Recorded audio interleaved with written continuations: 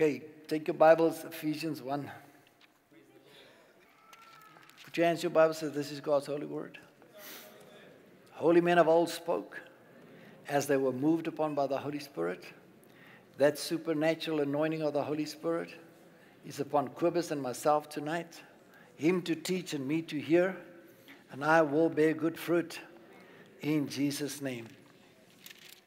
If the Almighty God, the creator of heaven and earth, the Father of lights, with whom there is no variableness, neither shadow of turning, if he said to Moses, go tell the children of Israel, I am that I am, go tell them I am has sent you. It's not only a blank check. That's what we said lately. It's more than a blank check. It's who you can be in God. Because when Jesus Christ appeared as the beloved Son, and we know that we are now accepted in the beloved. When Jesus Christ came, this is what he said. I am. I am the way. I am the truth.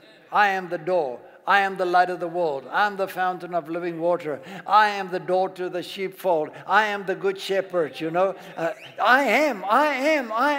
Now, if I am in Christ, Colossians 3. And if I am hidden with Christ in God, if I am risen with Christ, Ephesians 2:8. If I am seated in heavenly places, Ephesians 2 verse 6. If I am that, then I can say the same things that God said, Jesus said.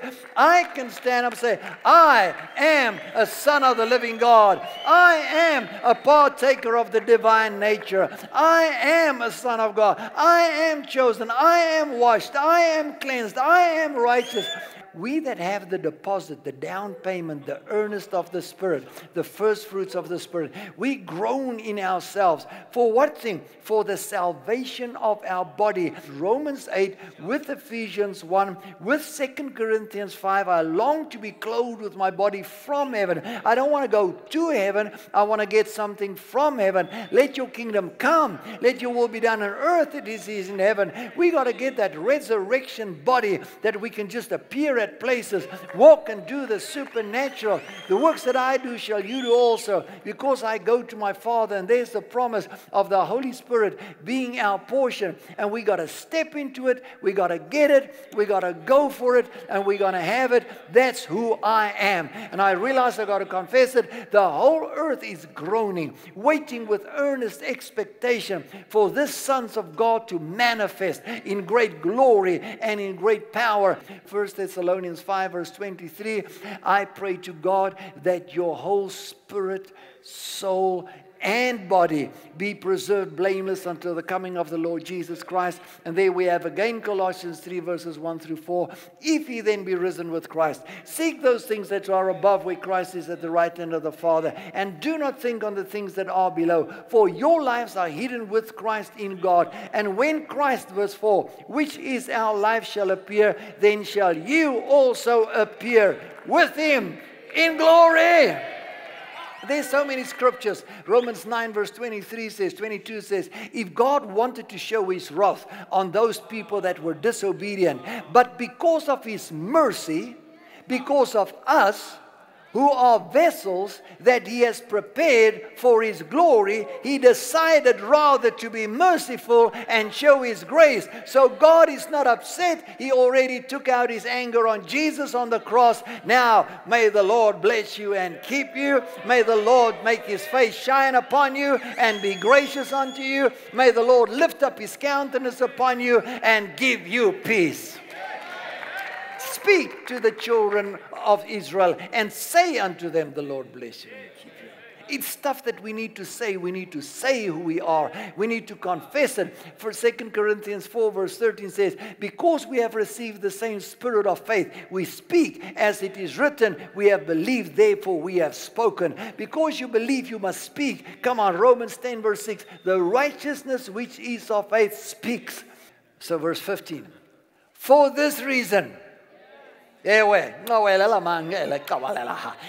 mean, I just gave you an introduction of the first 14 verses. Now Paul says, for this reason. In other words, what I just said to you, because of that reason, for this reason, who you are, accepted, chosen, blessed, you know, Because I have heard of your faith in the Lord. If any man be in Christ Jesus, he is a new creature. The old things have passed away. Behold, all things become new. 2 Corinthians 5:17. And your love towards all the saints, the people of God. Listen, this is where we're going to just jump into it tonight. I do not cease to give thanks for you, making mention of you in my prayers. In other words, Paul had a lot of other stuff to pray for, but in his long prayer and his long business schedule, and going from prison to prison, and in the meantime going from one prison to the other, he had some opportunity to preach, and then he was locked up again. Then he quickly wrote another letter. Then he was released and sent to another prison, and then he was stoned, and then they raised him from the dead, and then he was dropped down in a basket, and then a snake bit him, and then he shook the thing off in the fire, and then he raised the dead people, and then he made the sick well, and then he was locked up in prayers. So in the meantime, he said, I also mention you in my prayers. So did he say, Ephesian church? And then he went on. Listen to the mentioning of this guy. I do not stop to mention you in my prayers, for I always pray to the God of our Lord Jesus Christ. Now, Paul says, I do not cease to pray to the God and Father of our Lord Jesus Christ.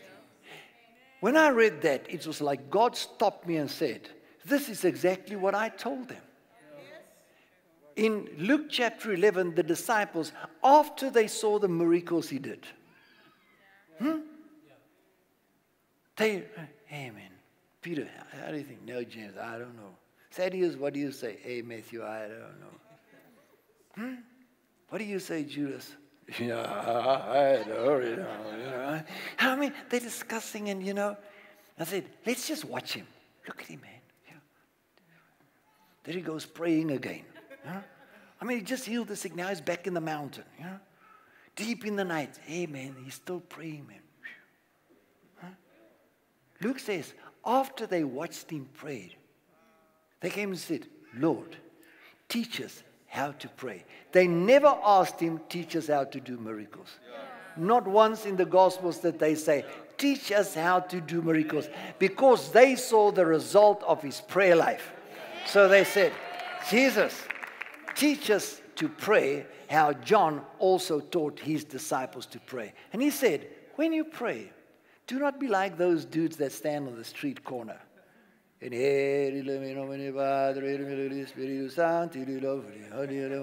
Don't stand there to seen by people and making these long prayers. That's rituals, and everybody read out the book. This morning's prayer, Sunday, Lent Sunday, the 15th of May, we read together the prayer of the Lord, and we pray together for the nation,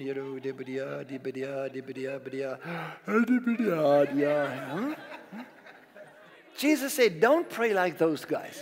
But when you pray, say. In other words, this is not a meditative prayer. When you pray, say, Our Father. I do not cease to pray to the God of our Lord Jesus Christ. Who is He? Father. Our Father, which art in heaven, hallowed be thy name. Thy kingdom come. Thy will be done on earth as it is in heaven. Give us this day our daily bread, and forgive us our trespasses. We forgive all those that trespass against us. And lead us not into temptation, but deliver us from evil. For thine is the kingdom and the power and the glory forever. Hey, do you still pray that? Jesus said, when you pray, say. So every morning I wake up and I say, oh, thank you, Lord, for this brand new day. Thank you for life. Thank you that my youth is renewed like an eagle. My flesh is fresher than a child. Thank you that I am what your word says that I am. I want to worship you. I want to praise you for who you are. I want to bless you. Thank you for my wife. I bless her. I pray for her. I pray for my 3 sons, their 3 wives, their children. I bless them, my Father, in Jesus' name. And then I lie, our Father which art in heaven. Father, I thank you that you are my Father. Thank you that as a father, you know what I need before I pray. Thank you that I do so many wrong stuff, but yet you say, if I that are evil know how to do good to my children, how much more will my Father in heaven do to me? Thank you that you are my Father. Our Father which art in heaven, thank you that I can be raised with Christ, seated in heavenly places with Christ. Thank you that I'm blessed with all spiritual blessings in heavenly places in Christ Jesus. Our Father which art in heaven, hallowed be thy name. Oh God, I pray that your name will be sanctified because of my life. Wherever I go, that people will worship God, that your light will shine through me. Our Father which art in heaven, hallowed be thy name. Thy kingdom come. God, let your kingdom come. Your kingdom is power. Your kingdom is righteousness, peace, and joy in the Holy Ghost. I pray that righteousness shall prevail. Righteousness shall go before me. The glory of God shall be my rear guard. Oh God, angels are camping round about me. Oh, let your kingdom come. Your kingdom is power. Your kingdom is within me. Oh Lord, thank you, right from the inside. And then I go on. Oh, I better get up. Hey, wake up. Hallo my vrou, jy lekker geslaap. Okay. Every day. You know why? Because he said, when you pray, say.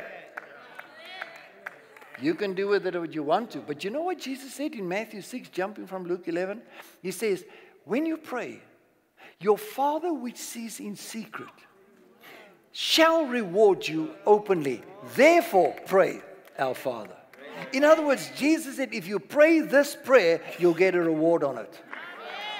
Not just a reward, an open reward. So what you see here is because I get a reward by praying our Father. And Jesus said, I will be rewarded if I pray that prayer. So I pray it and I'm rewarded. Verse 17. For I always pray to the God of our Lord Jesus Christ. Can you see every verse in the Bible? You know, is so important. If you just read it slow, there's so much to it. The Father of glory, there it is. Oh man, the Father of glory. You have been prepared for glory. Hey, 1 Corinthians 2 says, you know, verse 6 and 7 and 8. If the princes of this world knew who the Lord of glory was, they would never have crucified him. You know, then 1 Peter comes. He says, all the prophets prophesied of the sufferings of the Christ and the glory that should follow. In other words, after the cross, on the agenda is glory must now follow. So what is creation waiting for? For the glorious manifestation of the sons of God. So the agenda is not going to change before glory has invaded us.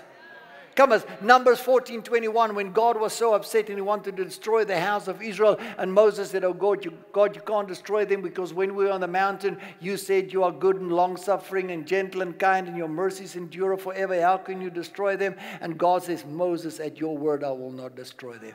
But I promise you today, as sure as I live, my glory shall fill all the earth. How's the glory going to fall? Is there going to come a smoke like in the Garden of Eden, invade the earth and the mist will... No. We are the carriers of the glory.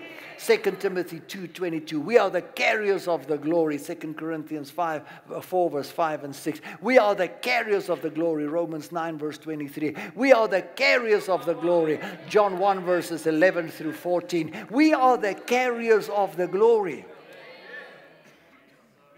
Thank you.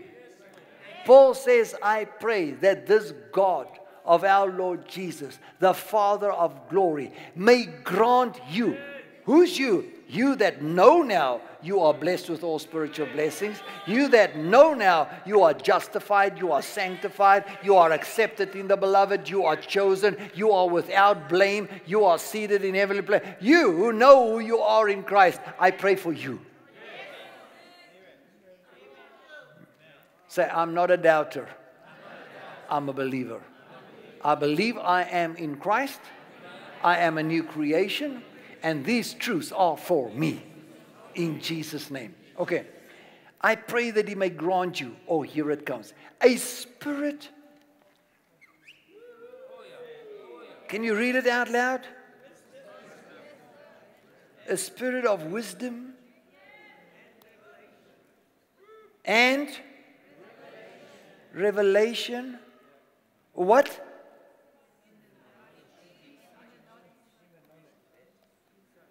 In the knowledge I think we first stop. Dear Father, our Father which art in heaven, hallowed be thy name. Thy kingdom come, thy will be done on earth as it is in heaven. For those in Christ, this is my prayer. That the God of our Lord Jesus Christ, the Father of glory, may grant unto you a spirit of wisdom and revelation in the knowledge of him. And then he goes on. And then knowledge and know is repeated and repeated and repeated and repeated in the next two verses. But before we get that, you know, because, man, I pray that God will give us wisdom, God will give us understanding, that we can know this stuff. And God said to me, you know, they've been crying for this wisdom and understanding and, you know, stuff for years, but they miss the word. It's a spirit of wisdom. It's a spirit of understanding. It's a spirit that will take you into the knowledge. It's not wisdom.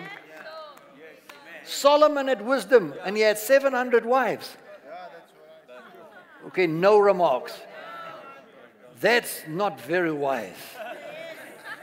I mean, the problems that the people come talk to me with one. Imagine with 700. Do I now want wisdom or a spirit of wisdom? Now, when God started revealing this stuff to me, it happened in this way. We bought this drive-in theater in 1989 for a very good price. But I had a vision and a dream in 1982 while we were missionaries in Venderland. God showed me in 4 dreams in 1 month how I will buy the drive-in outside Stilfontein, close to Klerksdorp, a big city with a smaller city with a drive-in outside the city. So that was the only geographical place in South Africa where there was a small city with a drive-in outside the city close to a big city. So it must have been this place. And God showed me exactly what's going to happen, how there's going to be a tent next to the highway, how there's going to be a building on this, then there's going to be a bigger tent, and then this building. The shape, everything in 1982. So 1989, we bought the drive-in. 1987, we're having a crusade in our tent, a miracle crusade. Power of God is there. The very first night, or the very first day of the crusade, that afternoon, I buried my father. He died the Friday, we started the Monday, and we buried him the Monday. I remember, God, now this is the way to start this awesome crusade. I buried my father this afternoon. This night I must stand up and tell everybody what a great God we have. Hallelujah. Well, bless God. We're going to have an awesome week, conferences, you know. Now we're at the tent, 1987. The following day, somebody phoned me and said, the drive-in is for sale. I said, the dreams. Immediately made contact. We only bought it 2 years later. But now, my dad is dead. 2 years. I am a gentle person. I'm not a fighter. I don't like cursing. I don't like fighting. I don't like screaming. I don't like it. I like peace. I like joy. I like calm, happy peace. That's me. Since I was a small boy, I liked it, I liked it, I liked it, I liked it. At the age of 16, I started drifting away from Jesus. I started getting involved with a lot of ugly stuff, and I became a fighter, and I became ugly till I was 24, came back to Jesus, and everything picked up where I was, and this portion is gone, and there I just went on where I was. But I'm a very hard worker. There's nothing I think that I can't do. I can do electricity, I can do plumbing, I can do building, I can fix cars, I can fix electronic stuff. I just got a mind for everything. Our old church, the one wall I built and the floor I threw, and, you know, I love stuff. Now we bought the drive-in and we're going to start a Christian school. 1989. Then I realized everything that I've learned, I've actually learned from my father. But my father was not a gentle man. He was not a soft man. He was a hard, stern. He was worse than a computer. You know, because the computer has a cursor. Okay, forget it. So, my father was rough. But I always admired my father's hands because he could work so hard. Never realizing that my hands look just like my father's hands. And Elise always said, I've got such strong hands, you know. And truly, you know, my hands were strong. I could open a Coke bottle with my 2 fingers. You know, yeah, that was just strong hands. But I never realized my hands looks just like my father's hands. So we got the drive-in. And all of a sudden,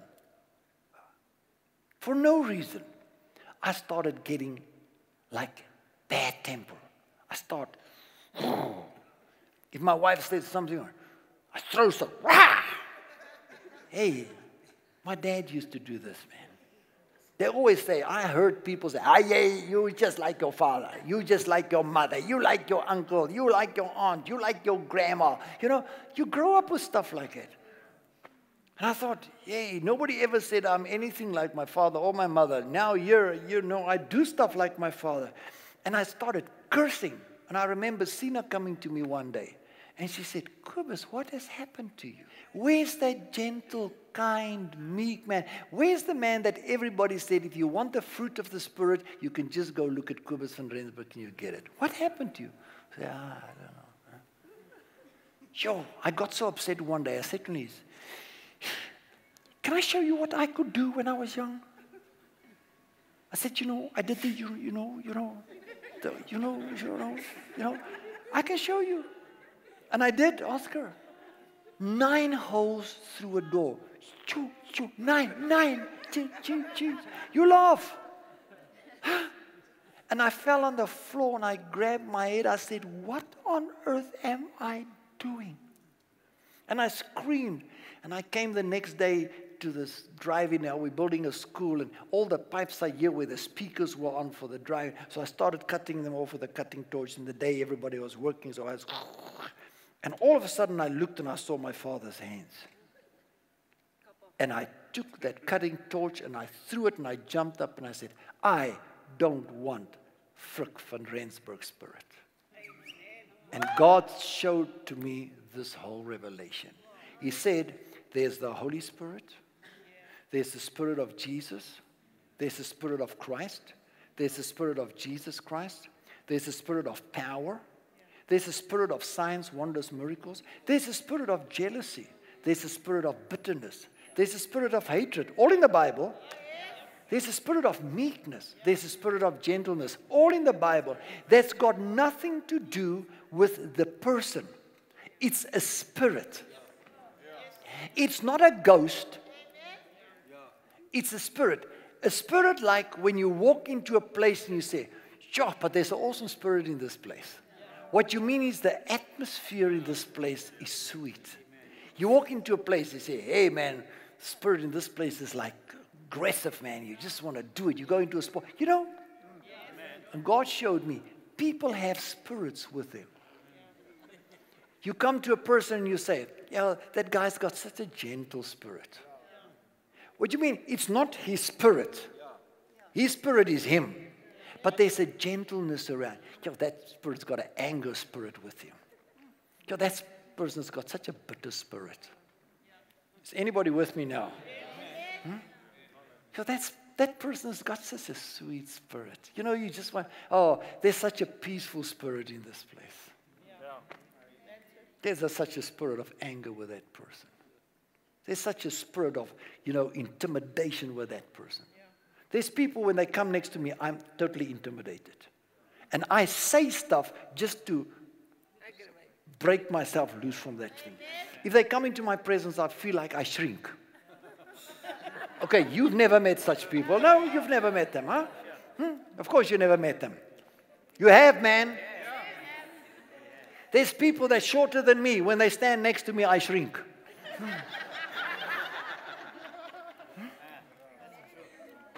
You know what I'm talking about now? A spirit of intimidation.